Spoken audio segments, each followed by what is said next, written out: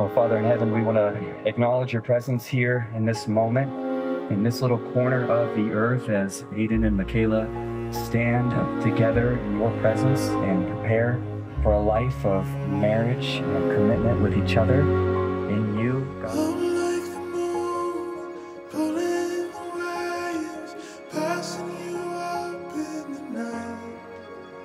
For the first time in a relationship, you accepted me with all my faults, and through you, God taught me to be humble, kind, patient, and to be loved. I didn't have to fight for you. It felt natural, safe, and something I didn't know I needed.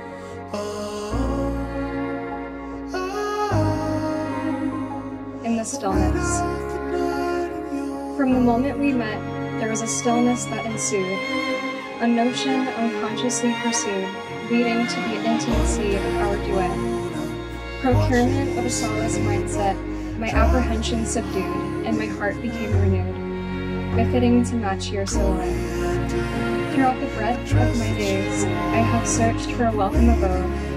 Finally, God has blessed me tenfold.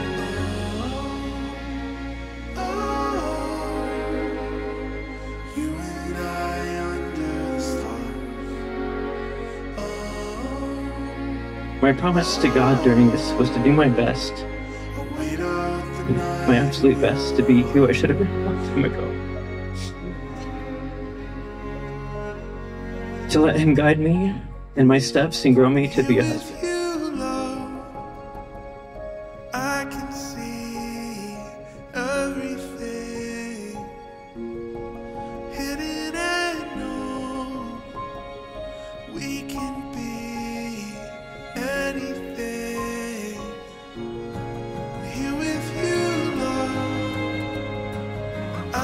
I love in Genesis chapter 2 when the woman is made and she's presented to Adam, the first thing he does is he writes a poem.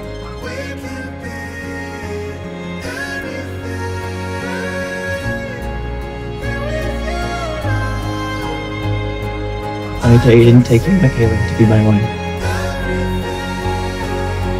I, Kayla, take you, Aiden, to be my husband. I pronounce you husband, wife, and Joseph Renardel de Lavalette. You may kiss your bride.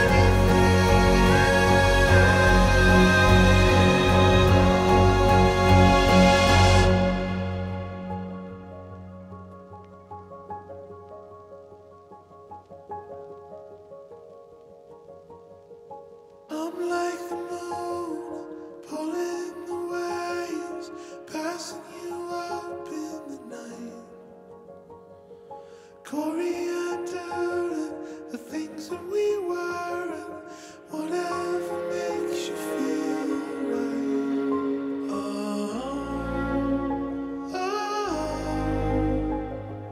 You and I under the stars.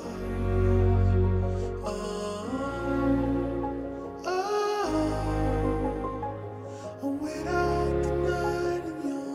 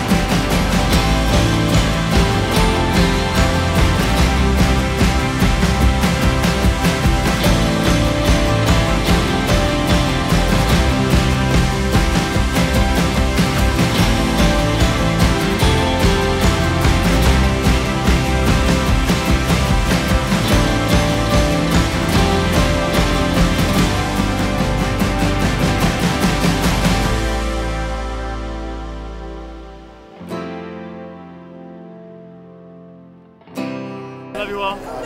I will see you all. Love you, son. Good night.